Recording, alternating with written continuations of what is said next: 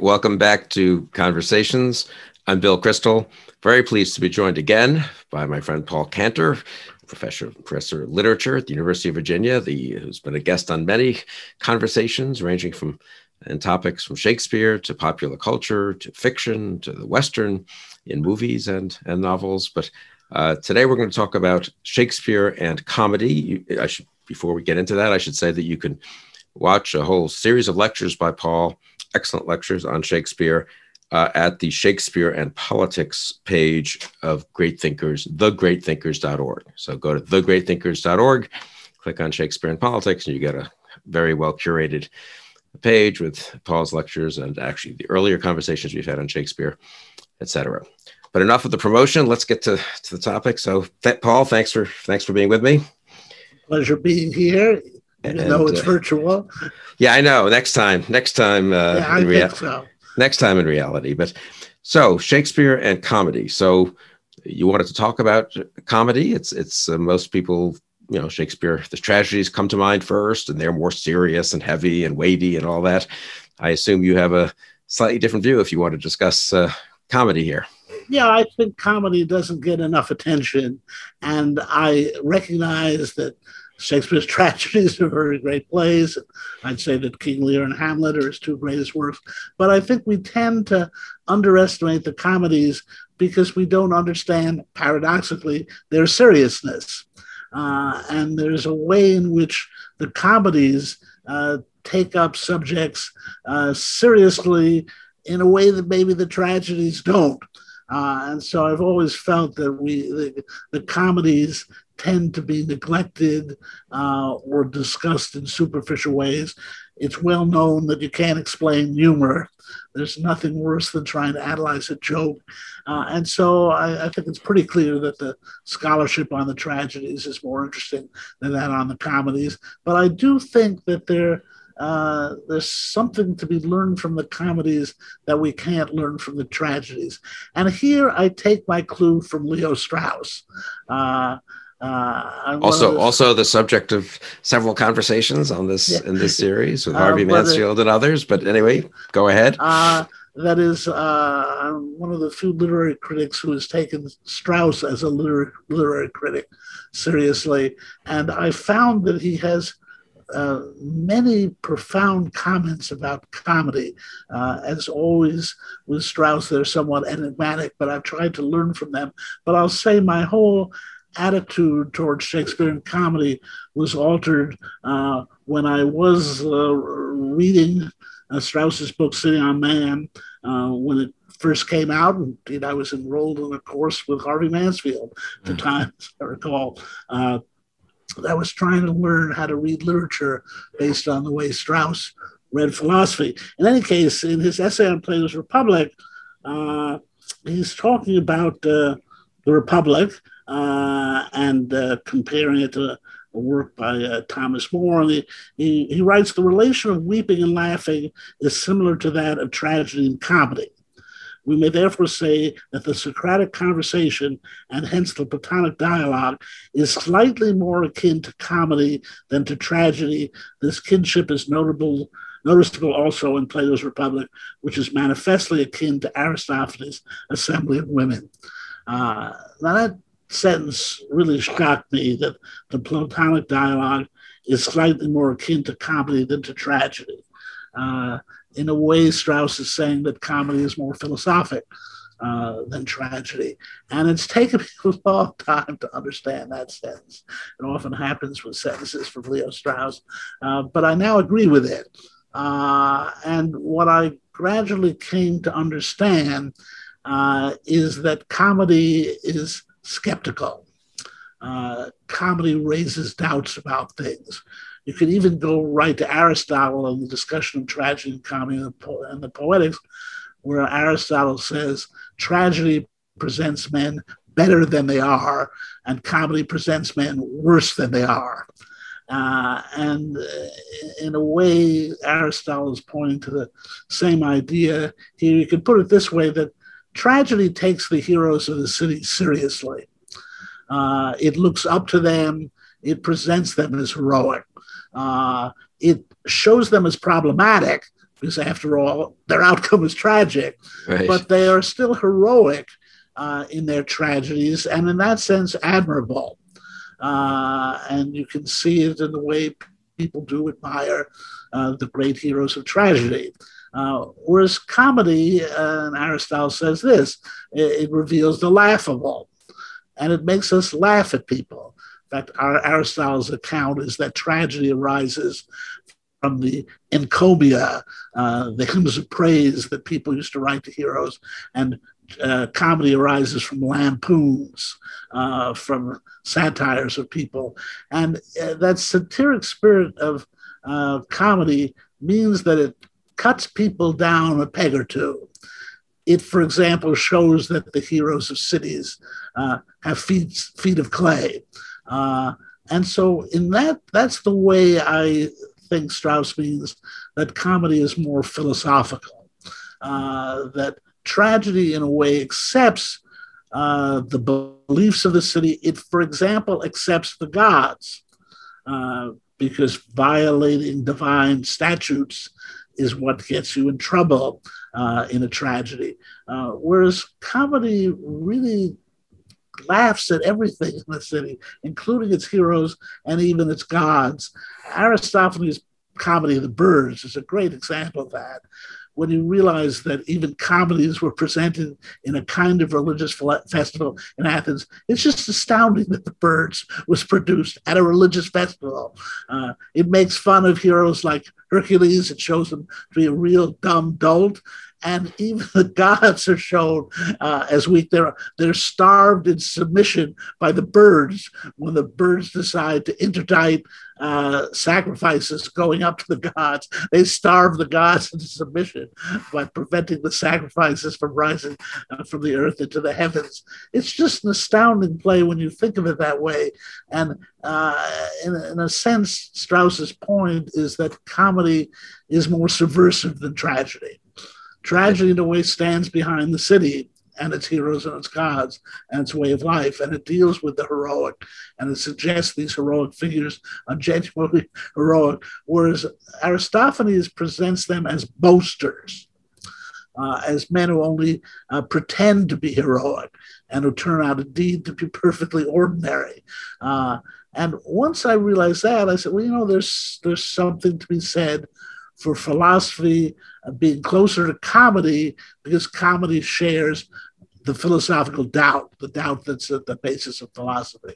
I suppose Strauss did indeed what he says in speech, in the sense that he wrote a book, Socrates and Aristophanes. I think it's the only long treatment of his, really long, sustained, of a, let's call it a poet or a playwright, I suppose. I mean, he deals with them in passing at other times, and he knew quite a lot, actually, about a lot of them, it seems like, but had studied them. But so there's a kind of kinship of Socrates and Aristophanes that perhaps there wouldn't be of Socrates and the tragic poets, and so that's out of Plato and Aristophanes, therefore, presumably. So yeah, both, I guess comedy is both more philosophic than tragedy, and philosophy maybe is more comic than tragic, right? I mean, that's ultimately which is a contrarian point, because, you know, the normal account of Socrates is the apology, the tragedy, he's killed by the city, and somehow that's not the deepest side, maybe. Yeah. Well, Plato turns that Socratic tragedy into a comedy because it ends happily.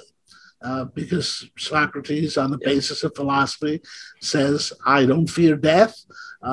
If the accounts of it are true, and I'm going to meet up with the great poets in the afterlife, then it's fine. If not, it's just I'll be asleep.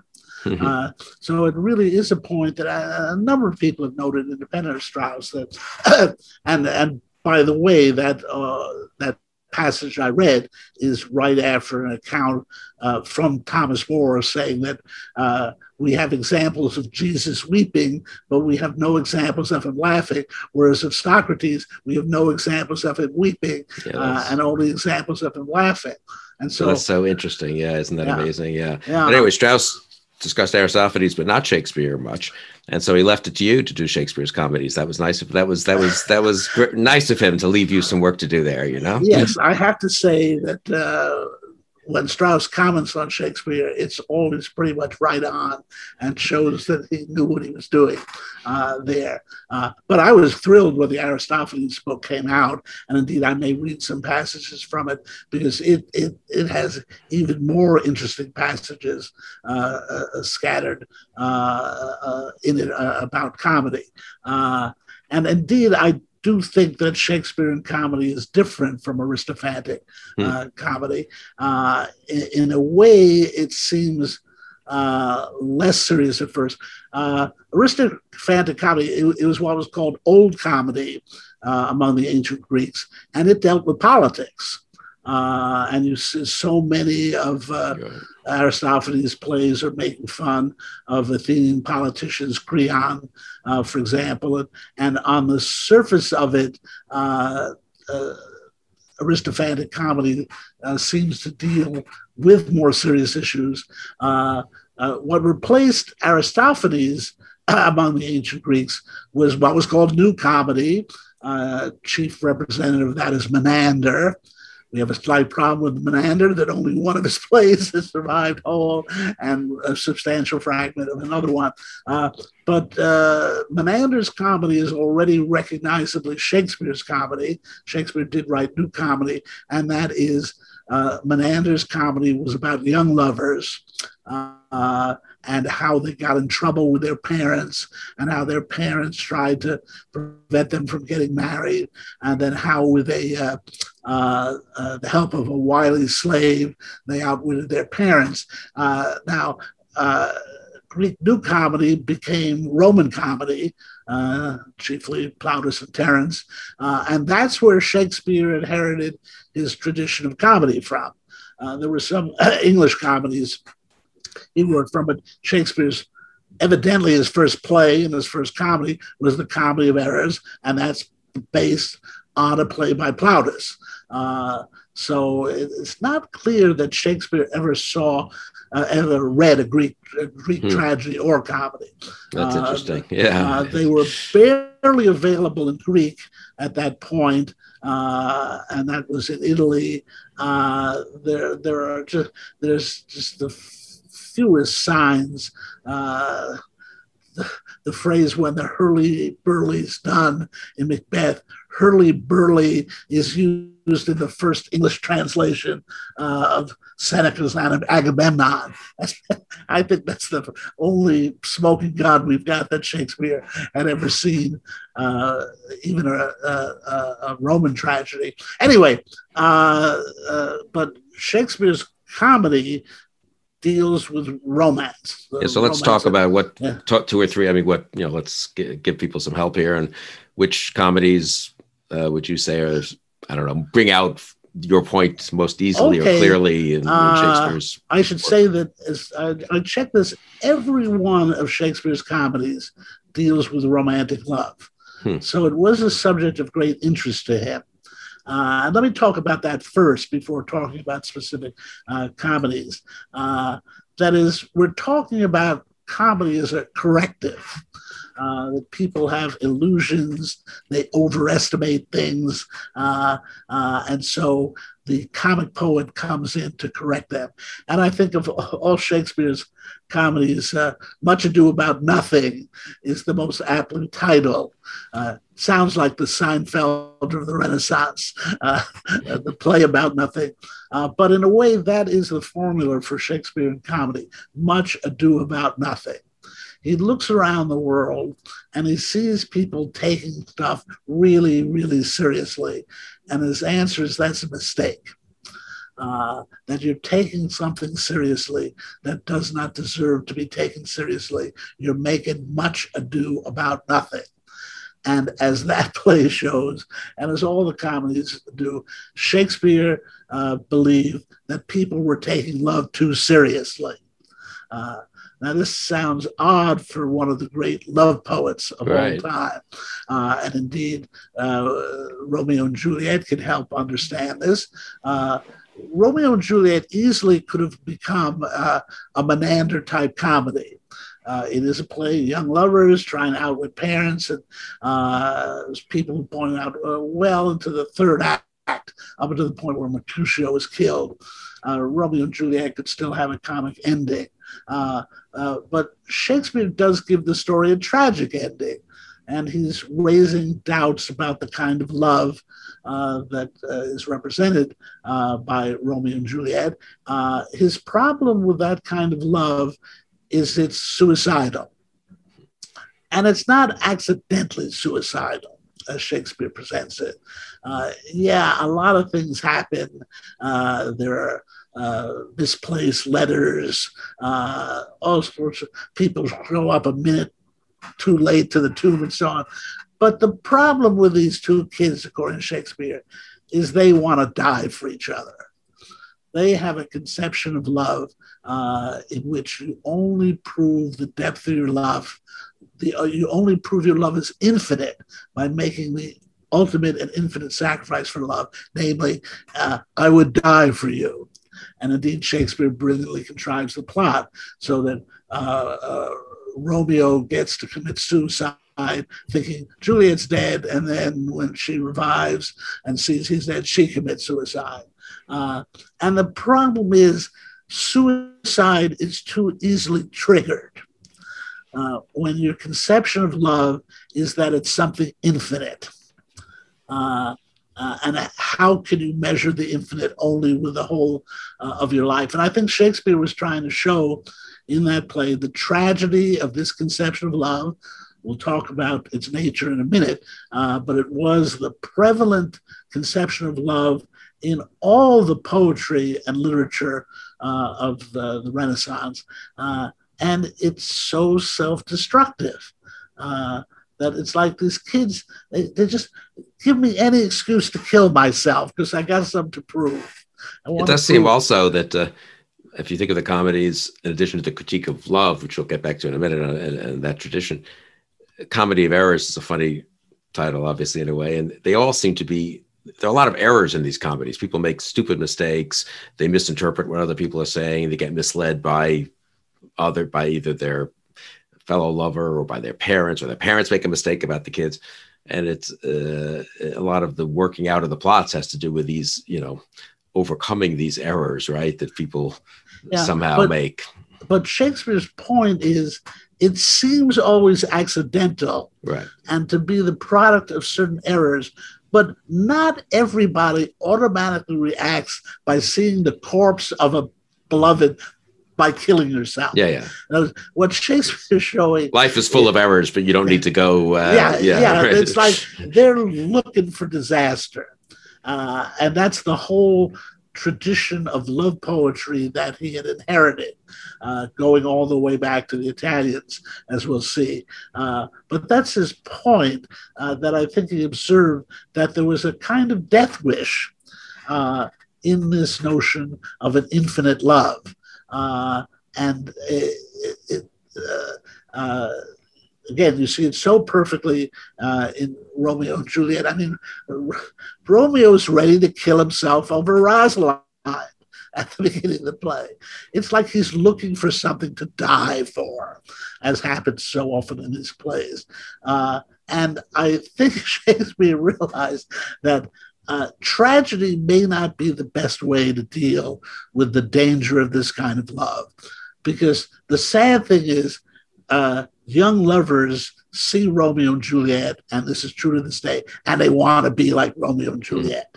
That's what love is. Oh, he was willing to die for her. Oh, she was willing to die for him. They see what's heroic about it. They don't see what's stupid about it. And there are many characters in the play, most famously the nurse, Juliet's nurse, who do see what's so stupid about this. When it looks like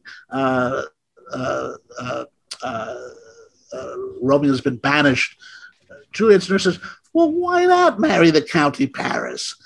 He's fine. He's good looking. And no, she can't do that. As we'll talk about, tragedy is the world of accept no substitutes. There's only one man for you in the whole world. So anyway, it is funny that I think Shakespeare wrote Romeo and Juliet as a cautionary tale about this kind of love. And look, it has survived to this day as the great banner for this infinite romantic love. And to this day, it's seductive that young people see it. They want to be like Romeo and Juliet. They don't come away saying, gee, we really should listen to our parents. It's a much more practical thing to do. But don't trust some friar who tells you he has everything worked out. Right? Absolutely. But I think Shakespeare realized that comedy would be a better weapon against this notion of love. That what it needs is to be ridiculed. And this is Shakespeare's point. This is really a stupid approach to life, to think that what should be the guiding principle of your life is death, that it should be death devoted. And you know this from Wagner's Tristan und Isolde, the whole German tradition in Romanticism, the death devotion of the romantic lovers. That goes all the way back to Petrarch, as I'll talk about in a minute, and to Dante. And Shakespeare thought, we got to make fun of this. We got to show it's laughable. And indeed, it would be in the tradition, broadly speaking, of aristophatic comedy in this sense. You would show that these lovers have pretensions. They actually think they're heroes. They think there's something heroic about something that, when all is said and done, is hormones. It's Much Ado About Nothing. Now, the title of Much Ado About Nothing is actually very clever. Nothing was Elizabethan slang for the female organ. The idea is that men have a thing and women have nothing between their legs. Now, don't blame me for this. This is Elizabethan slang here. I'm not endorsing it, but it's really funny, because what Much Ado About Nothing means is much ado about sex, much ado about the female organ. And in a way, it is Shakespeare's view of romantic love, that it presents itself as so spiritual and leading to the infinite, but really it's just sex. And it's what he's trying to remind us of in his romantic comedies, that what gets turned into this ultimate spirituality really is a product of the body, of hormones, of sexual desire. And of course, it's a perfect choice for comedy. There's nothing that brings out the silliness and stupidity of human beings more than love. I mean, let's face it, the stupidest things people do in their lives are because of love. Now, I know it's wonderful, uplifting emotion is the basis of our civilization and all of that. But let's face it, it also leads people to do incredibly stupid things. And that looks stupid to anyone who's not in the grip of the hormones. And I think one of the great themes of Shakespearean comedy, and it is romantic comedy, is the disproportion between the emotions the two lovers feel and anything that the outside observers think about it. And that's often the texture of these romantic comedies. And again, you see it beginning in Romeo and Juliet, with Romeo explaining to the friar how wonderful Rosalind is. And then he has to come back 2 scenes later and now say how wonderful Juliet is. And the friar says, wait a minute, weren't you just saying that about Rosalind? And Shakespeare's very good at setting up. It's very dramatic, this disproportion between what the lovers feel and what any normal person in society feels looking at this. So I think Shakespeare had the sense that what this view of love needed was ridicule. But after the debunking, I mean, which a lot of people could do after all, just be cynical and say this is ludicrous, and other people have said this throughout history. There's also these plots that tend to result in sort of happy endings or seemingly happy endings in marriages and so forth. So, I mean, he wants to also not simply debunk, right? Yes, I mean, this is the great enterprise of Shakespeare's romantic comedies, to distinguish what is natural in love from what is conventional. And this is another way in which I think Strauss understood comedy to be more philosophical. That tragedy is often concerned with one convention against another. Antigone, the law of the city against the law of the family. They're both conventions. And in a way, that's why tragedy cannot be resolved. But in the case of love, Shakespeare does see a underlying nature here. The character Benedict in Much Ado About Nothing is so perfect here. He says he's so skeptical about marriage, and he's wondering about, and then he says at one point, the world must be peopled. And that's the ultimate natural aim of love, as Shakespeare understands it. It's generation. And we need to regenerate the human race every generation through sex.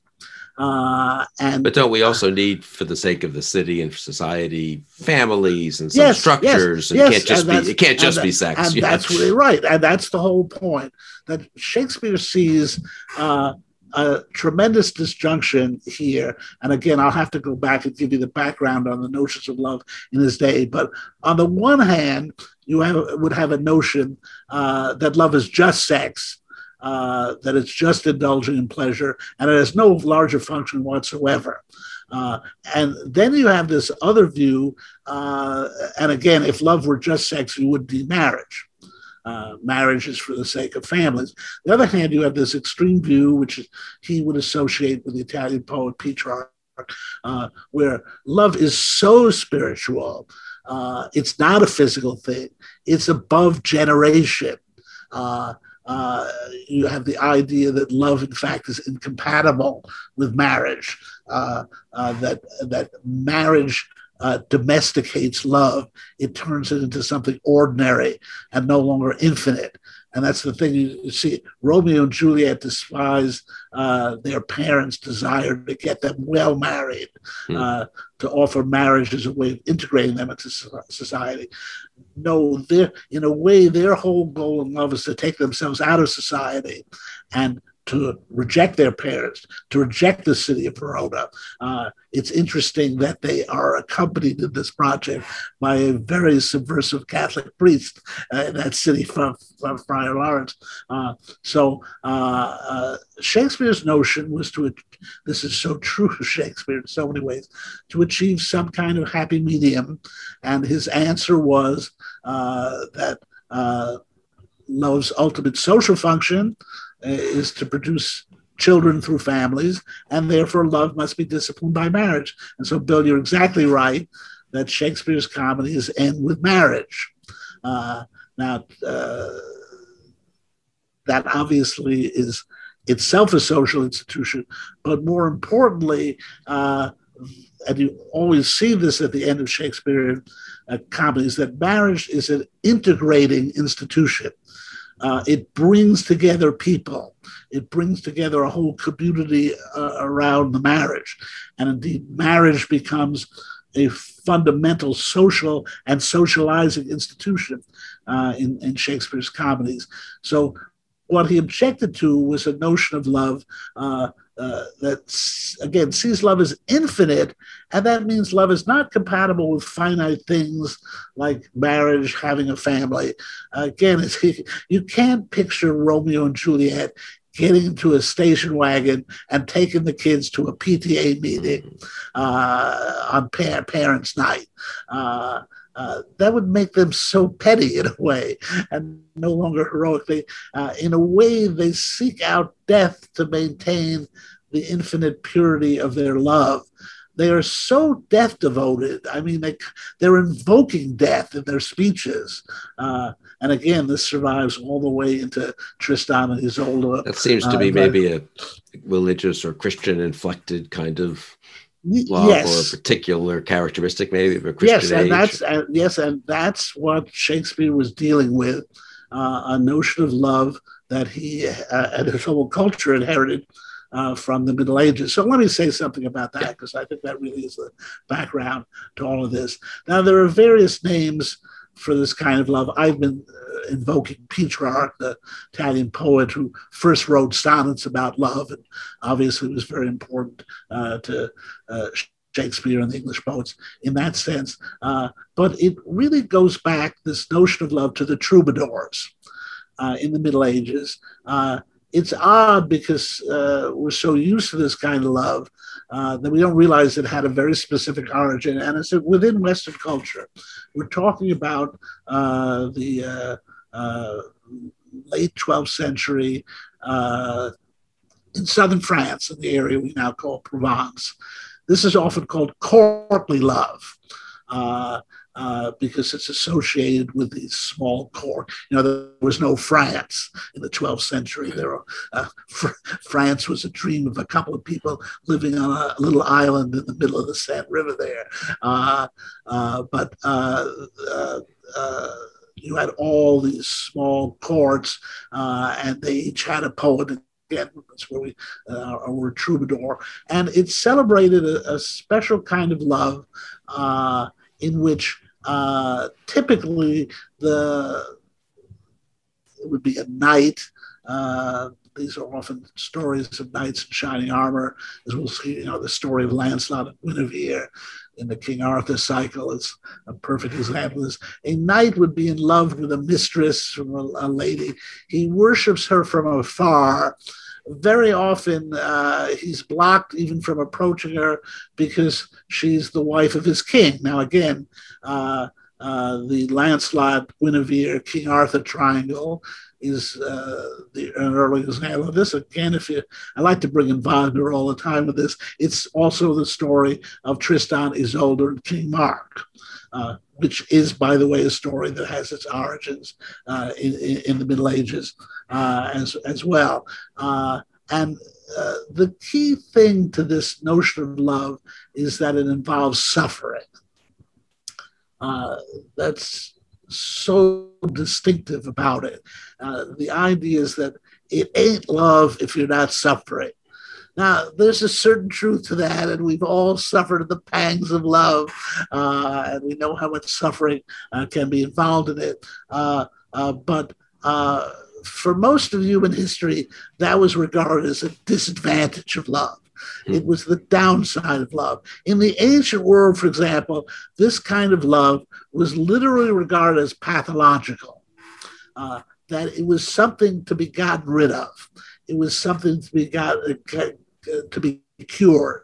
That unconsummated love, for example, in the ancient pagan world, is regarded as one of the nasty experiences in life. And so you have, for example, the Latin poet Ovid wrote a book of poems called Remedies of Love. And indeed, there were all these medical treatises in the ancient world that treated how do you deal with the pain of love. Again, it was thought to be something to be gotten rid of and to be overcome. That's really at the heart of the pagan notion of love, which is that love is sex and it's a good thing and you indulge in it. Now, what's really curious and in a way appropriate that in the High Middle Ages, you develop a conception of love where what marks the love as special is suffering. And these poets, you got to say, indulge themselves in portraying the suffering of love. They wallow in the suffering. They create characters who go on and on and on about how painful their love is. And you can see how this is the product of a Christian civilization where, for example, asceticism has become a value in Christianity, that renouncing of pleasure, wearing hair shirts, imposing penances on yourself. These are thought of as goals of Christians.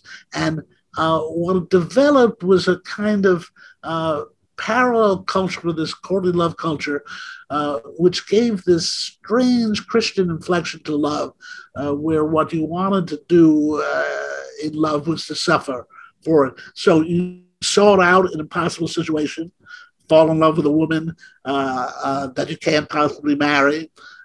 It's very interesting that there's a book by a man we know as Andreas Capellanus. It's often called in English The Art of Courtly Love. Its real title is more like The Art of Loving Nobly.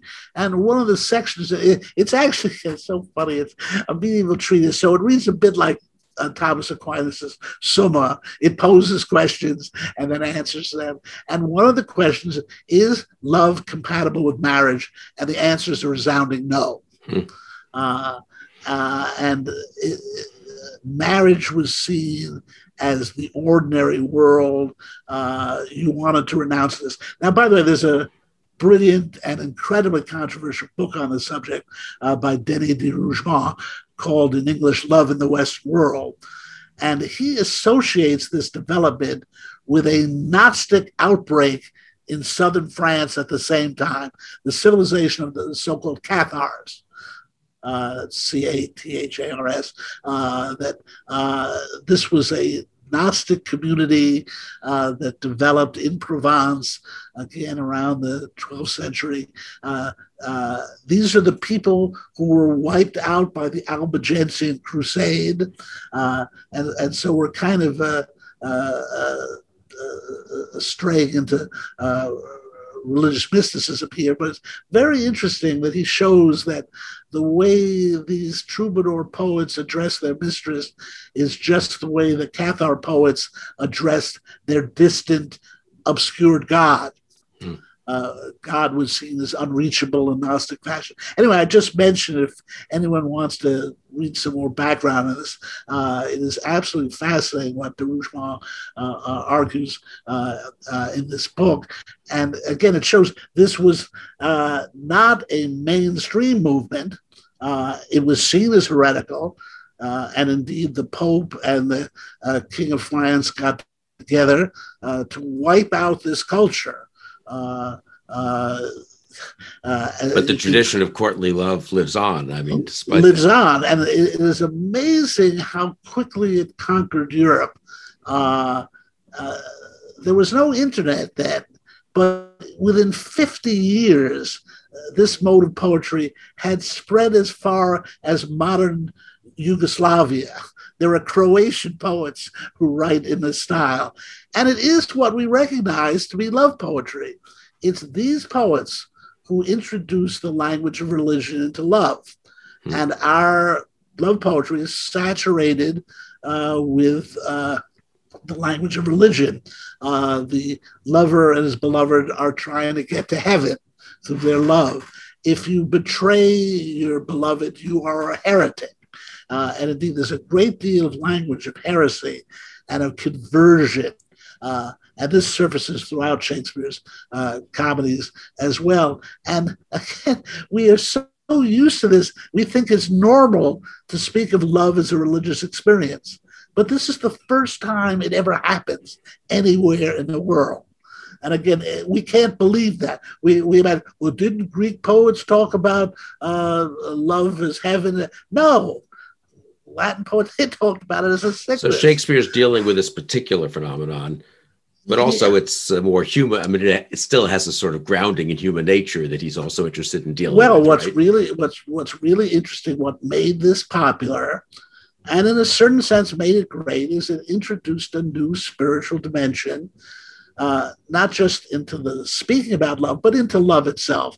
And I think, it's all very well to idealize the pagan world, and pagan sex must have been a lot of fun, but it kind of demeaned it as an experience. It made common cause with animals. Pagans can rot just the way animals can. And I think Shakespeare admired, in this sense, what Christian culture had done to civilize love and to give it some larger spiritual dimension. And, that's what he does in Romeo and Juliet. That's what he does in so many of his love poems. I think that he really saw this as a key element in civilizing and in something that the Christian Middle Ages had introduced. The love poetry of the Christian Middle Ages is unlike anything before it. has given us this sense of a deep inner spirituality involved in love. And in this sense, it has become universal because we now have other cultures around the globe that have adopted this same view of love. And it's a very attractive view. It means that love has this higher meaning to it, and it's associated with chivalry. Chivalry was a very civilizing force. It took something as brutal as warfare and tried to give it a higher dimension. There's a complete fusion between the courtly love idea and the chivalry idea. So there are ideas of chivalry come from the stories of King Arthur, and those stories embody, especially the figures of Lancelot and Guinevere, this higher dimension of love. So, for example, one of the absolutely key texts in this is a book called Lancelot or the Knight of the Cart by Chrétien de Troyes. And I think this is written around 1180. It's a poem, but it's a narrative poem, and it's really the beginning of the Arthurian tradition as we know it. There were stories of Arthur before, but they dealt with warfare and not with love. It's this guy, Chrétien de Troyes, who introduces this new spiritualized notion of love. And there's one point where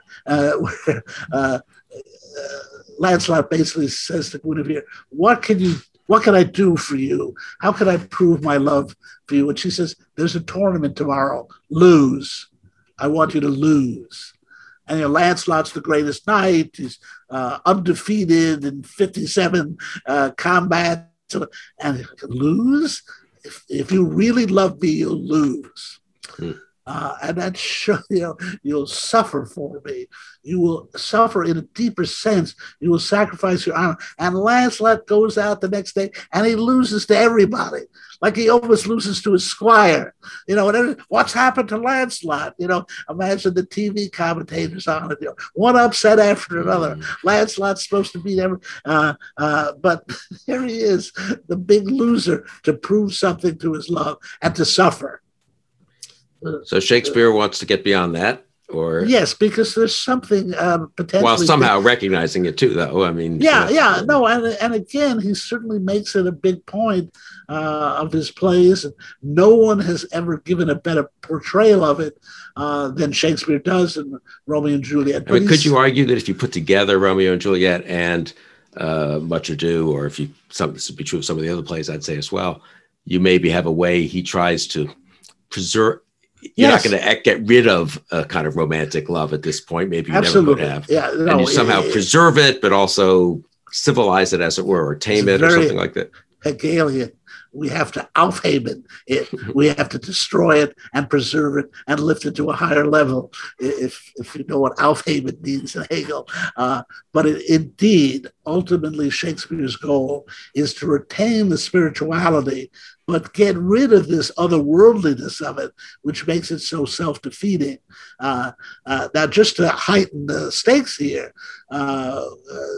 this movement begins in France, but southern France is very close to northwest Italy. And so it makes it, and of course, there's no France, there's no Italy, there's no border at the time. So this very quickly gets into Italy and leads to a man named Dante. And as Dante says, his teachers were the troubadours.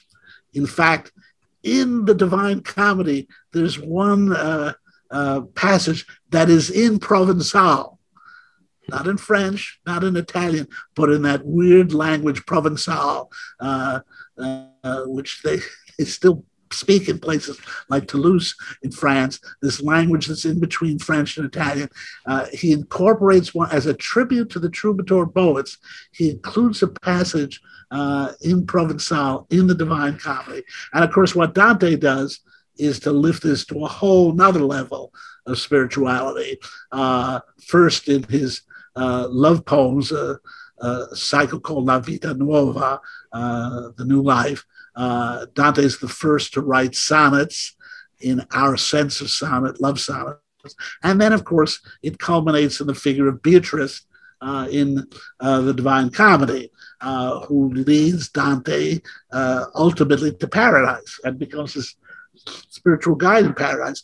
And in Shakespeare's Much Ado About Nothing, there is a woman named Beatrice. Yeah, let's talk. I've always wondered about that. Is that, I take it that's not an accident, as we say? No, and she's paired with a man named Benedict, who would be Saint Benedict, the founder of monastic orders. I think that's one of the things that's going on in Much Ado About Nothing. It's examining if you will, the spiritual heritage of poetry. And so Shakespeare was very suspicious of this heritage. It becomes the heritage of losers and self-defeatists, and is suicidal in the sense that it's based on a notion of this world being thoroughly corrupt and incapable of satisfying spiritual desires and leading people into another world. This is where de Rougemont is so interesting, because he uncovers the Gnostic roots of this. Gnosticism, the most otherworldly form of Christianity. Right. So the extreme form. Yeah. And in a way, Shakespeare would not have used his vocabulary, but I think his point was this view of love is Gnostic. It's based on a thoroughgoing devaluation of this world, hence no interest in families and children. No interest in prolonging the life in this world. And for Shakespeare, that's the ultimate natural goal of love. It's nice that it's spiritualized, and it can be spiritualized through marriage, and that's how to integrate this natural function into a social function. But he's very suspicious of this view of love, which again is mystifyingly attractive. Right. But it seems like he also, I guess one could really go through the different comedies. I never really thought of this before, and find different ways in which he shows you how you could work out the pairings and the matchings of lovers from the point of view of what's good for them, but also what's good for the city, for the public order. And they all have this reshuffling at the end, and people, get married off. And I think some of the critics, I've always been struck by this. So say a word about this. Some of the critics don't like some of the endings because people kind of get matched up in ways that seem a little unfair sometimes to one or the other, right? They kind of people measure for measure, for example, sort of good people get stuck with some guy who was a creep just an act before and was, didn't show much love for her, even in the same act, sometimes in Act 5. Yeah. And I guess that's Shakespeare saying, you're not always going to have the perfect match here, but from your point of view, and I guess the city's point of view, yes, you need to kind of make some accommodations, right? Exactly. Now that's the spirit of Shakespearean comedy, is make some accommodations. The spirit of Shakespearean tragedy is no accommodations. And once you can realize that, you realize what's going on here. Midsummer Night's Dream is a perfect example of this, that you have these four lovers, and it's Hermia and Helena and Demetrius and Lysander, and don't ask me to pair them up the way they are at the beginning of the play. But the point is that each one thinks there's only this one woman for me, and through this magic love juice, Hermia and Lysander and Demetrius both end up in love with Hermia, I think it is. And as they say in the notes, confusion follows, chaos follows. These lovers are so obsessed. There's only one woman for me. And remember, this Shakespeare showed Romeo and Juliet, but on one day it was Rosalind. Rosalind is the most perfect woman on earth. It's Rosalind, or death. And then he sees Juliet. And suddenly Juliet's the only woman for him, and it's Juliet or death. And unfortunately, he dies before he can meet another woman and move on. And so, for example, in Midsummer Night's Dream, these lovers get so confused, so totally disoriented, and it's leading. Lysander's trying to kill Demetrius, and then the fairies restore order by using this magic love juice to get them lined up, not properly, properly, but just so there can be some resolution at all. And the lovers wake up from this, and they say, gee, I thought I loved you and you love me," and they're so confused, and then they say, uh, "This is good. Let's just settle for this." And the point, they were on the road to death. Don't you think sometimes it seems like in the comedies, they're not perfectly, but there's a little bit of appropriateness in the way people get matched up. The better characters, the Duke and Measure for Measure, get the better women. No, that is true. So there's kind of a way in which it shows you how to work these things out a little bit too, maybe, you know. Yeah, but you always got to give up the desire for the perfect woman. Yeah. Again, in Much Ado About Nothing,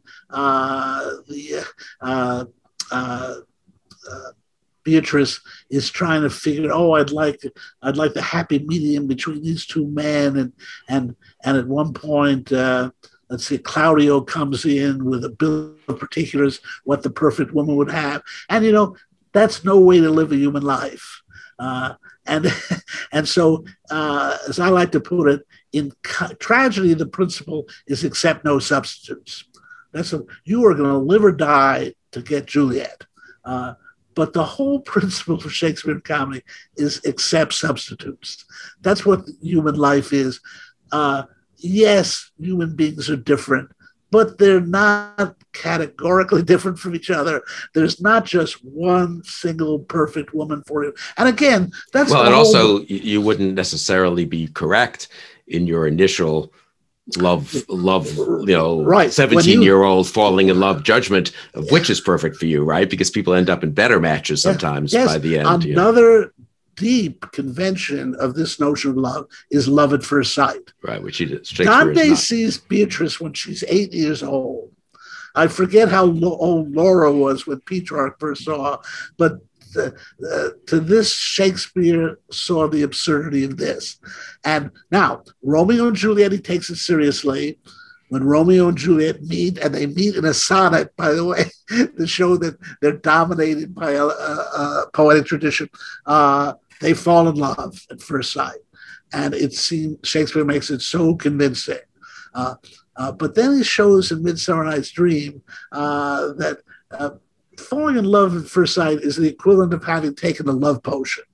Yeah. And remember how important a love potion is in the Tristan and Isolde story. And if you're founding your notion of love on the notion of love at first sight, how accurate is that going to be? And the action in Shakespeare's comedies is very often to give the lovers a chance to get to know each other before they get married. And it usually takes the form, and this is getting very interesting about Shakespearean comedy, the woman, for one reason or another, has to disguise herself as a man. It happens in As You Like It with Rosalind. It happens with Portia in The Merchant of Venice. It happens again and again in Shakespearean comedy. And I think the reason for that is Shakespeare is trying to remake love on the model of friendship. His basic point is that we get our models of love from literature. This, I think, is why he may have felt responsible in this situation. Today we'd say, where do young people get their idea of romance? It's from movies and television. I mean, that's where they see it, and whether they want to or not, they grow up imitating that. And Shakespeare saw that this was happening in his day, where the models of love were coming out of literature. In Romeo and Juliet, when Mercutio starts hearing Romeo speak about Juliet, he says, now is he for the numbers that Petrarch flowed in. Amazing. I mean, obviously Shakespeare knows this, but Mercutio knows, hey, this is just coming from an Italian poet. Right. This is coming from Petrarch. Yeah. And that's Shakespeare's concern, almost as a professional. He says, what in the world are we poets doing to humanity? We're feeding whole generations on an absurd notion of love, which is self-destructive and destructive, which is avowedly hostile to normal social function, that in a way teaches kids to rebel against their parents merely for the sake of rebelling against their parents. And I think he set out to demolish this whole world of courtly love. And by the way, it is very interesting that Miguel Cervantes, at almost the exact same time, was doing the exact same thing. Right. I think if you want to understand what's going on in Shakespeare's comedies, the best analog is Cervantes' Don Quixote, where he takes this same world of courtly love. He shows in Don Quixote a man who's gone mad reading books. And one of the books, they're the tales of chivalry. And this is quite explicit. Caballeria, it is in the Spanish. The Don Quixote is explicitly an attack on books of chivalry, and for just the same reasons, that it's impractical, it doesn't take into account the normal functions of human life, and it's profoundly associated with Christianity in the work as well, in that Don Quixote, it keeps calling himself the most Christian of knights. I find it really fascinating that Shakespeare and Cervantes, who died on the exact same date, yeah, so they really are contemporaries. And it's fascinating. Shakespeare knew Don Quixote. Evidently, he wrote a play based on an episode in Don Quixote. It's called Cardenio. It's lost, unfortunately, the greatest loss in the history of literature. Yeah, that's terrible. Oh man, you should find it. I mean, that would be a big. That would be a genuine contribution. You know, it's a very complicated situation because people think it was rewritten by an 18th century playwright who had access to the manuscript, which was subsequently burned. Anyway, it's like a whole mystery story, even on Cardenio. There's been a play written about the writing of it. Anyway, but I think you really see the convergence of, I would say, the two greatest writers of the age, Shakespeare and Cervantes, both on this point that in this regard, the medieval heritage of Europe was really dangerous. Yeah. And again, it's so attractive to young people to think that love is taking them to heaven, that's giving them a deeper spirituality. And in some sense it does, but it can get out of hand when love becomes the sole value and you do everything in the name of love, as of course happens with Don Quixote in Cervantes' novel as well. Your account of Midsummer Night's Dream reminds me of my favorite composer. I think Wagner might be yours, but my favorite composer is Bach. I do not Bach. Want oh my God! Come on, Bach is the greatest composer. No, well, Bach is more intellectual, but Mozart, who is really the greatest composer, Così fan tutte, when you think about the plot, is very much like Midsummer Night's Dream. These two people who are, in a silly, childish way, think they're headlong in heels in love with these women, and they think the women are in love with them. And then the philosopher, Don Alfonso, shows them it could just as easily be reversed once they show up in disguises. I wonder how much De Ponte must have known, I bet, Shakespeare. There's no reason he wouldn't have. Yeah. And I, you know, and it's obviously you don't have to have that particular play in mind, but the Così fan tutte, I'd say, is famously almost nihilistic in its kind of total contempt for that kind of love at first sight and the kind of cynicism with which it ends, where it's unclear which one should be paired with the other and so forth. Whereas I do come back to the fact that Shakespeare seems to want to give more of an out that's not just, you know, let's just be cynical and hard-headed about the way things are. I mean, there's a lot of that, but that he wants to give people a sense of how this can be resolved in a way that's in accord with actual human happiness and so forth. In Shakespeare's last play, The Tempest, this wise man, Prospero, guides his daughter into marriage with a young man, but they must overcome their Gnostic tendencies. Yeah, that's interesting, right? So there's a kind of happy, happy ending, but supervised. This is moment where Prospero talks to Ferdinand, you know, and he no carpe diem thoughts, no seize the day thoughts. You can have plenty of time and have long life. I don't want you in bed with her tonight. And it's just a brilliant moment where Shakespeare. So much of this is an attitude of tamp it down. moderate it. This is just getting out of hand. You're going to kill yourselves if you keep it at this pace. Let me make one quick comment on what you said about Mozart. The place where this love tradition lasted longest was in opera. And it goes all the way through to Wagner. But Mozart was hostile to it, if you think about it. Well, that's right. But in all of them, Figaro, I mean, you know. But the reason why you're taking examples from opera, and it's very apt that you do, is that this is where this view of love maintained itself. Yeah, I see what you mean. And so people had to keep, in some ways, Richard Strauss comes back to this in Rosenkavalier and in Ariadne. And doesn't Beethoven write Fidelio as a rebuke to Così fan tutte? Oh, because marriage. Because it shows marriage as the highest thing, and fidelity, and he hates the fact that Mozart is so, I don't know, hard-headed, let's just say, about... or loose-moral. But it's really, I mean, in a way, this plays itself out in opera.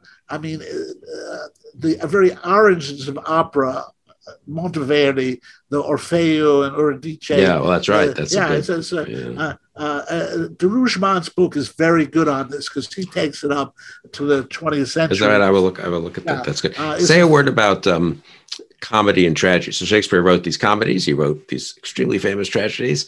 The relationship of the two in general, and the fact that he was able to write both, and so forth. Okay, I'll take another cue from Strauss here. I think I've got the right passage on it. I think it is from Socrates and Aristophanes. See if I can find differently stated. Comedy can achieve this work since it surpasses tragedy only by presupposing it, as is shown most simply by the parodic use that it makes of tragedy.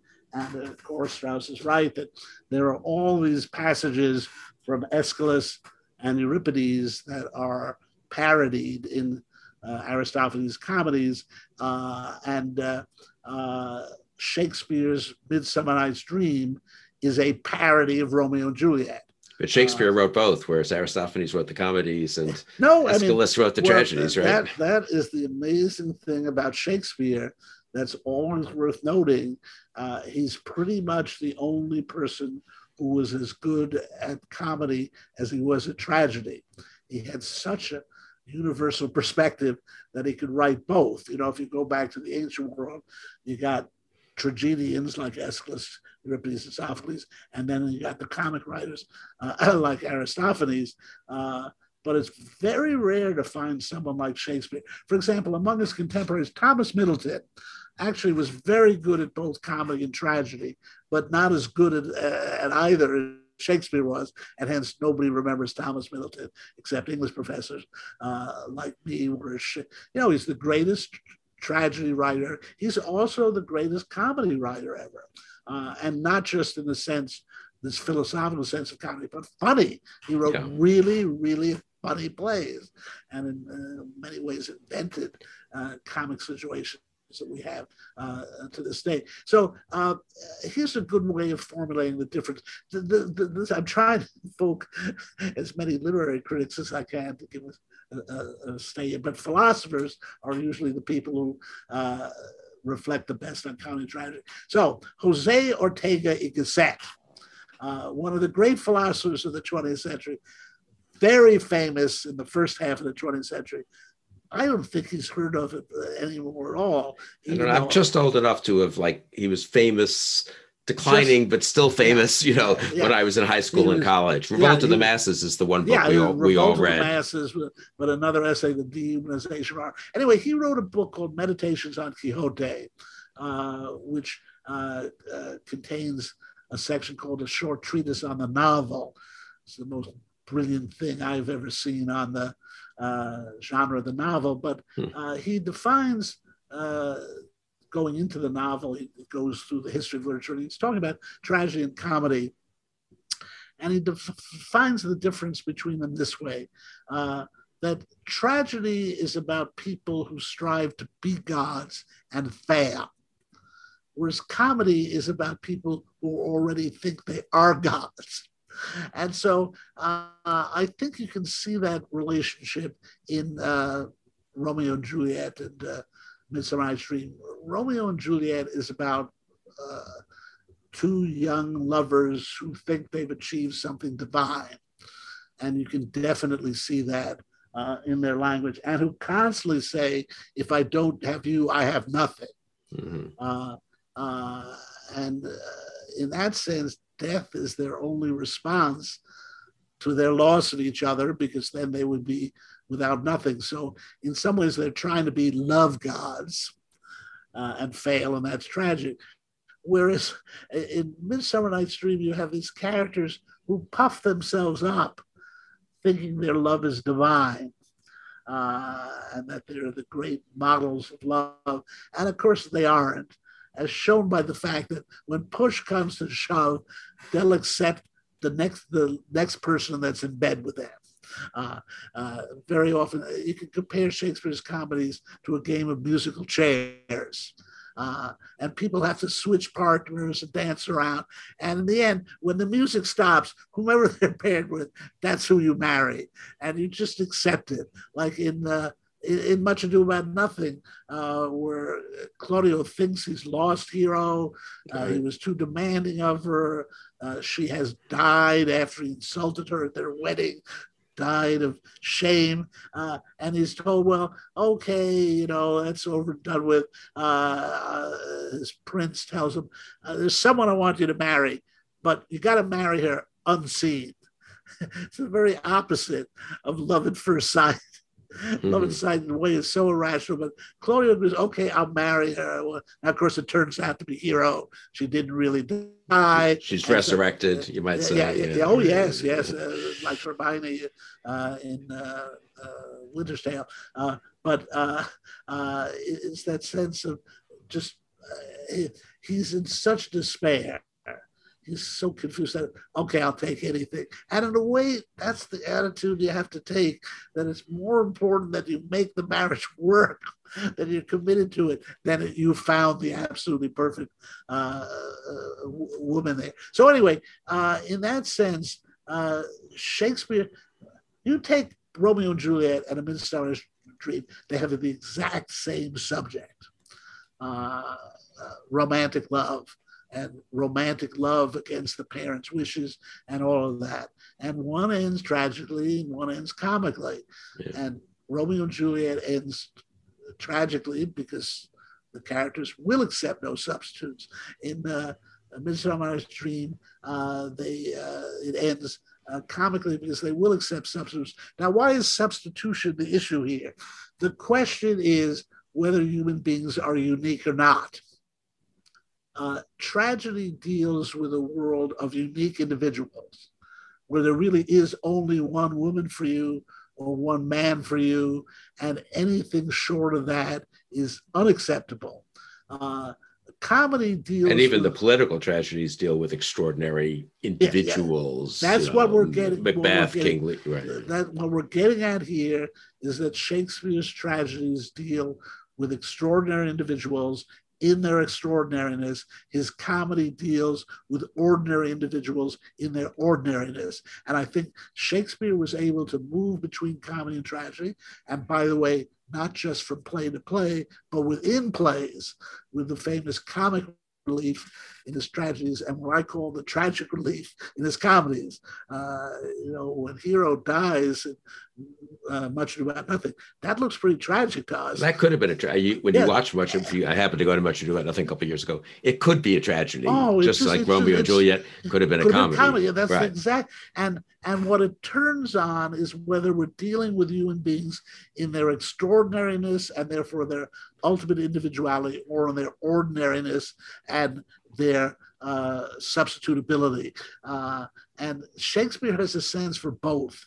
And I think that's what that is most playwrights or authors, they either looking at people in their extraordinariness or in their ordinariness. And Shakespeare can see both. And of course, the point about tragedy and why Shakespeare is such a great tragedian is he can see what nobility is. He can look at these figures like King Lear and Marcus Brutus and Coriolanus and Othello, and say what extraordinary noble people these are. but that means they're willing to die for what they believe. Sees the other side of things too. And I'll close with this question, which occurred to me because I was looking at what you do about nothing when you few months ago, you gave a lecture on it, which I happened to see. And so I looked at the play for a few minutes, and the play begins, Leonardo begins, I learn in this letter. And I thought, that's interesting to begin. I have no deep thoughts about this. I just noted this, that it begins with the words, I learn, which is kind of interesting if you sort of assume that Shakespeare might be saying something about that. Then I thought, is it fair to say that in the comedies, the characters, at least some of them, learn something? They do change. I mean, they learn something about life and about themselves and about love, maybe in the course of the comedies. Whereas I guess in the tragedies, maybe I'm wrong about this, but in the tragedies, people don't learn much. I guess King Lear maybe does, but mostly they just kind of are themselves, and they're amazing, interesting characters, right? And they do their thing, and it ends in blood and death and all that.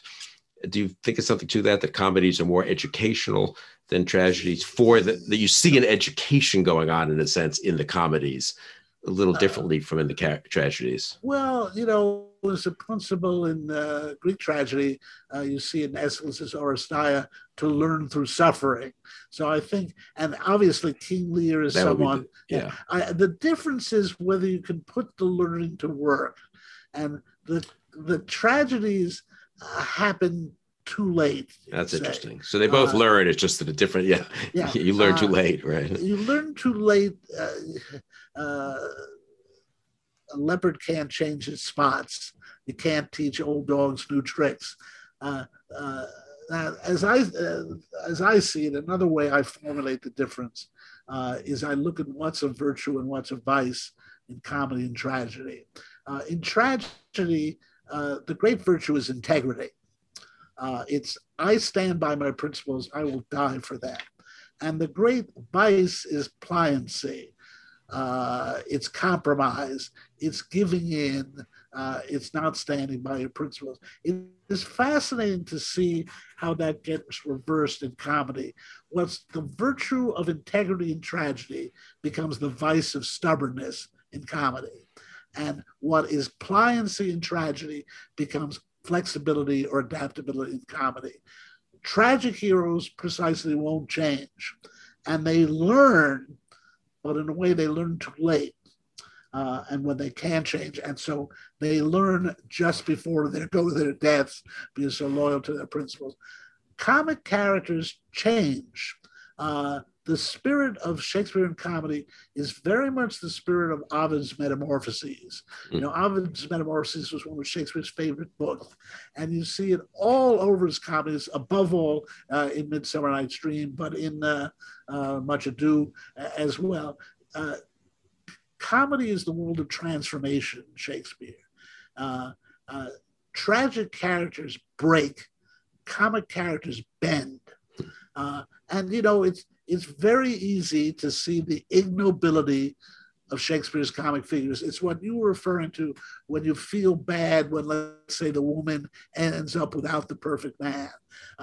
But there's a sense in which that's the virtue of human life. Yeah. Moving on. Shakespeare's tragic figures can't move on. His comic figures do move on. And in a way, it's accepting second best. And so, again, that's how he can get so easily from tragedy to comedy. And one way, Romeo and Juliet is tragic. Hermia and Helena and Lysander and Demetrius is comedy. Right. Because now two lovers, there's no way to resolve it, but four, okay, we'll just switch them around. Bob and Carol and Ted and Alice. That should be comedy for Shakespeare. And it's fascinating that very often he creates comedy just by doubling. And he learned that trick as early as Comedy of Errors, where everything depends upon these identical twins. Identical twins freak us out because they go against our notion that we each have a unique identity. Wait a minute, there's two of them. So they're useful from a comic point of view. Yeah. Yes. Very often you will find comedy will just double things. I remember back in our Harvard days, the Hasty Pudding shows. A friend of mine was writing one of them, and he took King Lear, and he had just had two King Lears come out of the, meantime we shall express our darker purposes. Meantime we shall express our darker purposes. And that mere doubling of having two King Lears on stage at once made it into a farce. And so again, Shakespeare is so fantastic, but his movement from tragedy to comedy reflects his ability to move from the extraordinariness of human beings to the ordinariness of human beings. I mean, he had the most extraordinary sense of human extraordinariness. Right. I mean, he created this gallery of heroes. They're just so much larger than life and so noble. But he also had a tremendous sense of ordinariness. Right. And why, that's part of human life. So in Much Ado About Nothing, we have this fabulous character, Dogberry. One of Shakespeare's great comic inventions. He would have been played by Will Kemp, the same comedian who created the role of Falstaff. And Dogberry's the constable in Messina in Much Ado About Nothing. And he's in charge of the watch and giving them their instructions. And one of his officers said, well, what if we find someone drinking late night on the streets? And he says, ask him not to drink. And he said, but what if he keeps on drinking? He says, well, then pass him by, leave him alone. You don't want to wake people up late at night. And besides, we're supposed to police the Duke's subjects. If he's drinking late at night, he's not really one of the Duke's subjects, so you can ignore him. So it's this incredibly passive police force, which cannot enforce any rules, and which Dogberry is a very ordinary character, perfect example of a comic character in Shakespeare. And so he can't bring himself to enforce rules on other people. Moreover, he has no sense of pride. Someone is arguing with someone, and someone says to him, you're tedious, Dogberry, you're tedious. Oh, thank you so much. Mm-hmm. I was trying very hard to be tedious. And then someone calls him an ass. And for the rest of the place, be sure you write me down an ass. He wants to make sure that this guy's act of lèse-majesté has been recorded. Be sure you write me down ass. But for the rest of the play, he's very related to Nick Bottom and Midsummer Night's Dream in that sense, who's transformed an ass. But the nice thing about him is he never provoke any problems in the community. So many of Shakespeare's problematic characters are busybodies and trying to enforce rules on others. And so in the irony of this comedy, it's Dogberry who hears Don John's plot against Claudio and Hero. And so he actually breaks up the main nefarious plot in the play. And when this is being explained to the Duke and who's ever run the city, the character who's named Baraccio, which means the drunkard, says, what your wisdoms could not discover, these shallow fools have brought to light. And it is the joke of the play that all the great rulers, all the people who run the world, their wisdom is foolishness. And it's the shallow fools that resolve the problem. What your wisdoms could not discover. Yeah, that is. They need a touch of Dogberry, right? Again, this to get back to the very beginning here. Yeah, let's finish up here. Yeah. Well, what's very philosophical about Shakespeare is this: that the wisdom of the world is foolishness. Now that's a religious principle, but Shakespeare carries on. It's in the tradition of Erasmus's praise of folly. It's very much in the tradition of Socrates choosing his examples from very common people, shoemakers, and so on. And so in that sense, it's the Shakespeare's sense of human ordinariness is a sense of human nature, and it really is getting to understand the natural as opposed to the conventional. I could show that in so many ways, Lear and his tragedies, but in the comedies, it comes down to this point that people have become captive of phony conventions in love. They're just reading Dante, they're reading Petrarch, and by the way, there was a huge vogue of sonnet writing in the 1580s in Elizabethan England. People are getting their ideas from books. That's convention, and you just got to get back to the natural in love. And love is based in sexual attraction. In that sense, it's very much in human nature.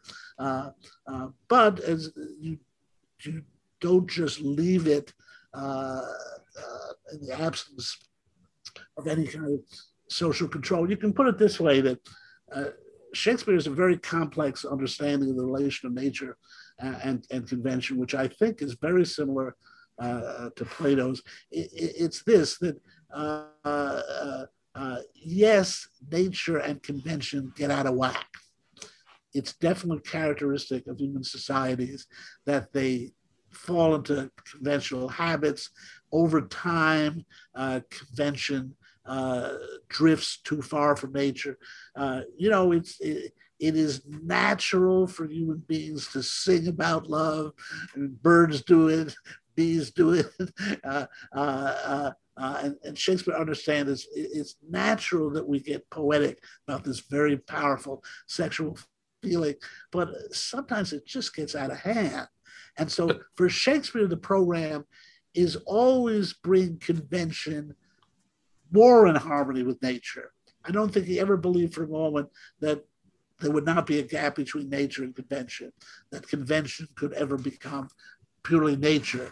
But you can still evaluate conventions insofar as they are further or closer from nature. And I think his whole poetic project in the comedies was to bring our love conventions more in harmony with nature, so that, again, he doesn't want purely animal sexuality. He does want marriage, which is something conventional. He does think that love must be built into the conventions of a community. But again, there's different conventions. Right.